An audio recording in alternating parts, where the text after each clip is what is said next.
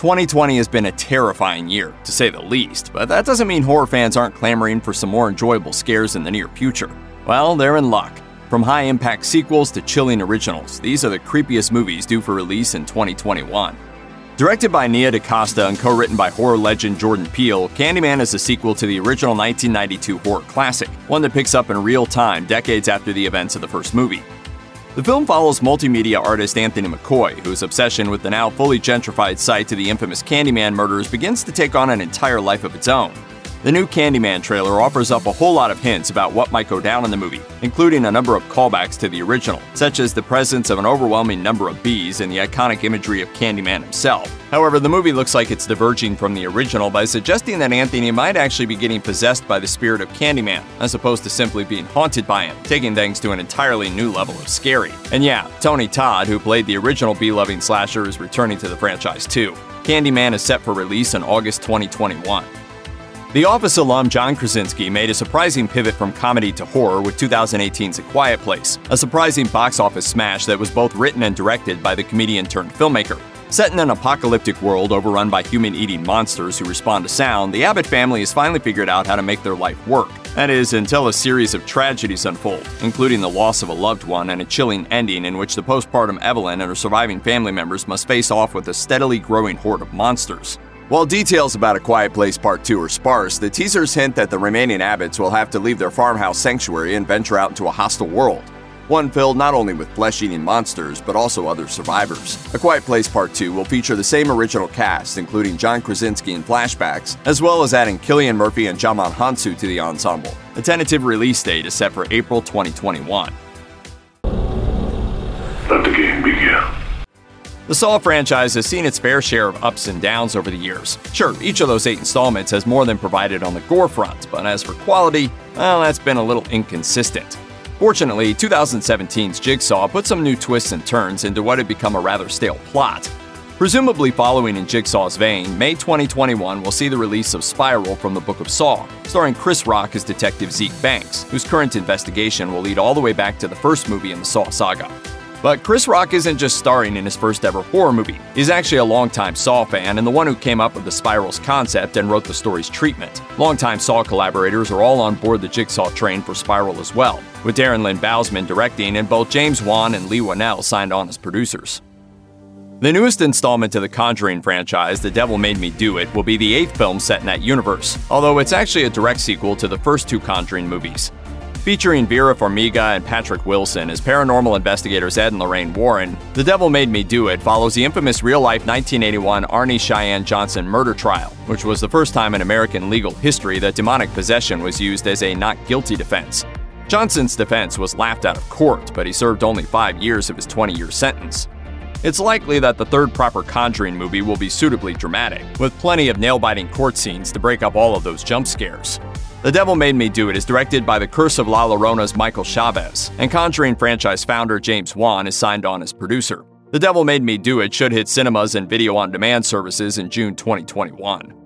Having first been introduced to the world of Marvel Comics all the way back in 1971, Morbius the Living Vampire is finally getting his own movie.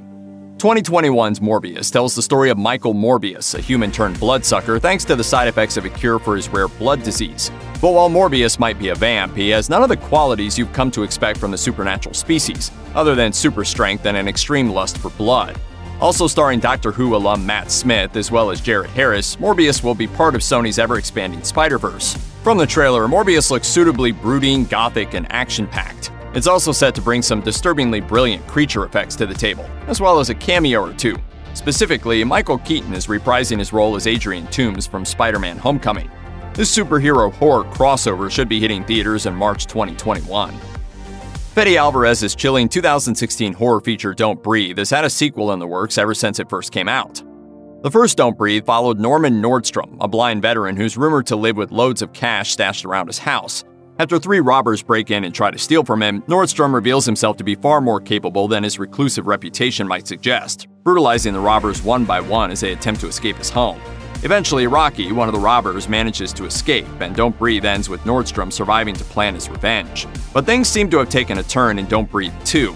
Apparently, Nordstrom has moved to a remote cabin in the woods where he now cares for an orphan girl, a kind of replacement for the daughter he lost before the events of the original movie. Eventually, people from her past track her down, not realizing who her new adopted father is. The big question, of course, is whether Rocky will appear in the sequel, but there's no news on those plot details yet. What you certainly can expect, though, is that Nordstrom will pull out all his incredible tactical skills to protect his surrogate daughter, just like he did in the original. Don't Breathe 2 is set for an August 2021 release. In what will be the fifth and final installment of James DeMonaco's Purge franchise, The Forever Purge is one of the upcoming 2021 releases that we know the least about. No teaser trailer has been released, and plot details have been scarce, other than DeMonaco telling Entertainment Weekly that he had come up with a really cool way to round out the last of his ultraviolent, socially aware horror series. Set in an America that allows a 12-hour window once a year where all crimes are legal, each installment of the Purge franchise has deepened its cultural critique regarding the roots of violence, state-sanctioned crime, and social control through fear.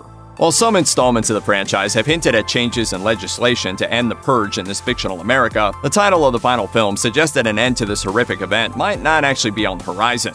The Forever Purge is slated for a July 2021 theatrical release, followed quickly by a video-on-demand release. Adam Robitel's 2019 movie Escape Room capitalized on the new entertainment trend of, you guessed it, escape rooms. Also known as puzzle rooms, these are those stylized locked rooms in which participants must solve clues to find their way out. However, in the movie itself, the titular room turns out to not be a game at all, but rather a twisted experiment to see who's the fittest in a group of already traumatized survivors. The whole affair is orchestrated by an enigmatic figure named the Puzzle Maker, and by the end of the film, the two survivors begin spying on the escape room organizers, waiting for their moment of revenge. Escape Room 2 stars both survivors as leads once again, suggesting the sequel will pick up where the first one left off. Orphan actress Isabel Furman will also join the Escape Room 2 cast, along with post-star India Moore.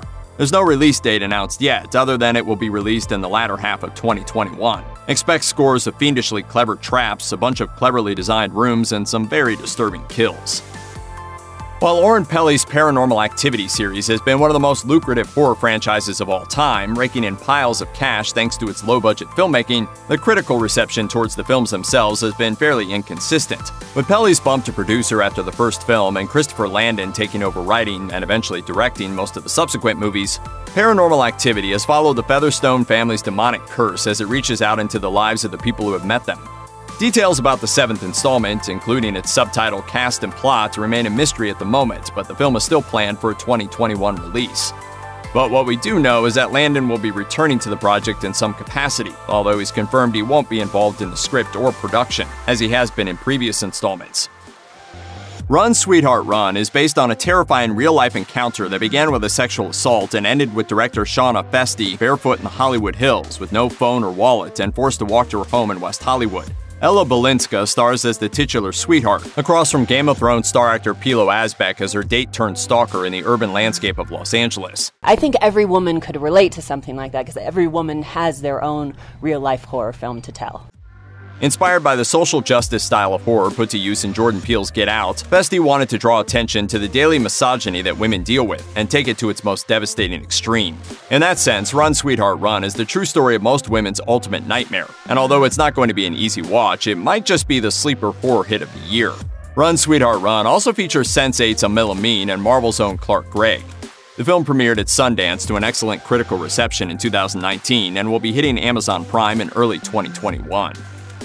After the surprising success of the 2018 sequel to the 70s classic slasher Halloween, horror fans were thrilled at the news that there was a full Halloween sequel trilogy in the works, one which will explore the long-term trauma suffered by Laurie Strode and her family at the hands of the serial killer stalker Michael Myers.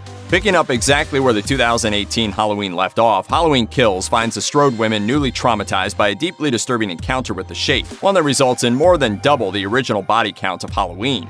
Featuring Judy Greer as Laurie's daughter Karen and Andy Matichak as her granddaughter Allison, Halloween Kills will also focus a good chunk of its story on the many denizens of Haddonfield who've also been living in the shadow of Myers' rampages.